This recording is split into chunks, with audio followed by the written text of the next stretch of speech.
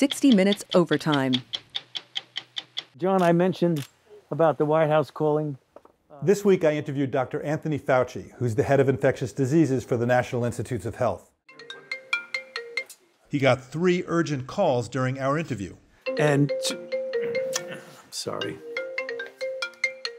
Including one from the White House. No, this I have to.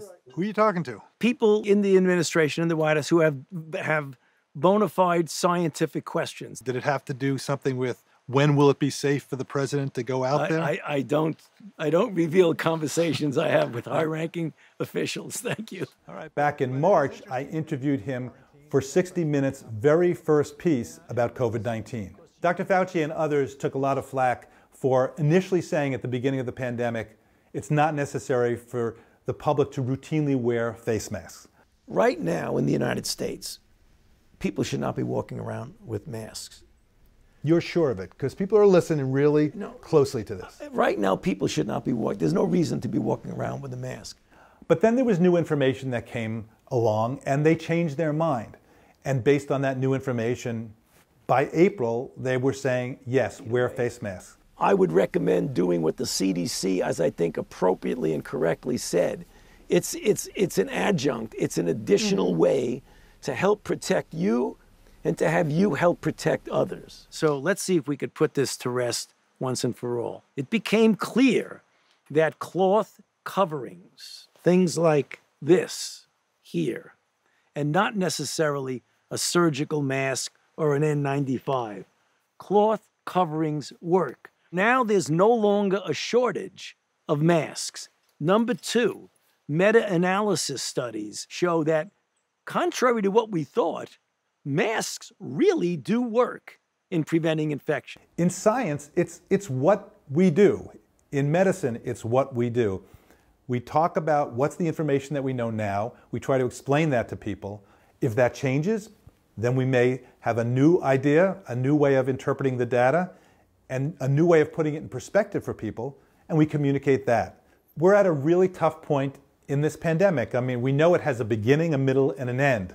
But where is that end? And people have COVID fatigue. I know I do. And we want to know, when can we take off the masks? How long do you think we will all be wearing masks? That's a good question. And in due humility and modesty, I don't know the answer to that. I could answer it partially another way. If we get a vaccine, which I think we will, by the end of this year, the beginning of 2021, and it's 70% effective, and a substantial proportion of the people take the vaccine, and that's a big problem, how many people take the vaccine. And we get into the 3rd or 4th quarter of 2021, I think the level of infection will be down enough that we still would have to do some public health measures. And that might include wearing a mask.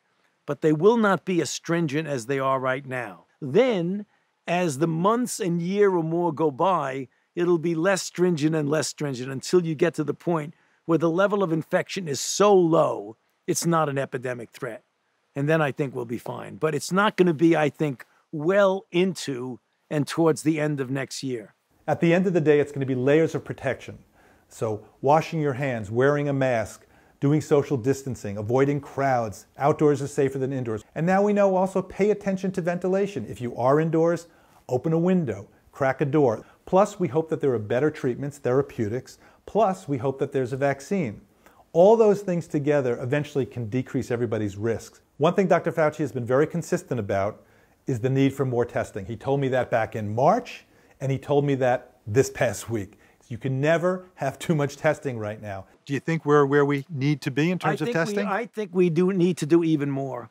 I think, and it has something to do with public health, but it has also to do with the peace of mind of individuals who are living in the era of COVID-19. And by peace of mind, I say that I could go down to CBS and say, these tests are $2 a piece. Here's $200. I want 100 tests. This is the United States of America, technologically most advanced country in the world. We can make a test with a piece of paper that you stick into a little cassette for $1 that does it in 5 minutes. That's 98% sensitive. You can't tell me that we can't do that. One of the things that's happened, and you can understand it, is that people have been afraid to go to the doctor, afraid to go to the emergency room. And so we're seeing a decrease in screening for very important things like colonoscopies or mammography and other things that people need to have done at the hospital or at their doctor's office. I think people should not be afraid of going in to a medical center, to their doctor's office, and seeing their healthcare provider. I think on their part, they need to make sure that if they have any symptoms or if they've had exposure to somebody who potentially was infectious, that they let their healthcare provider, let the office know about that. I know people are fatigued. There's that COVID fatigue that everybody, including me, has. It's not going to suddenly go back to normal. But if we want to head towards normal, we've got to follow the public health advice. It's as simple as that.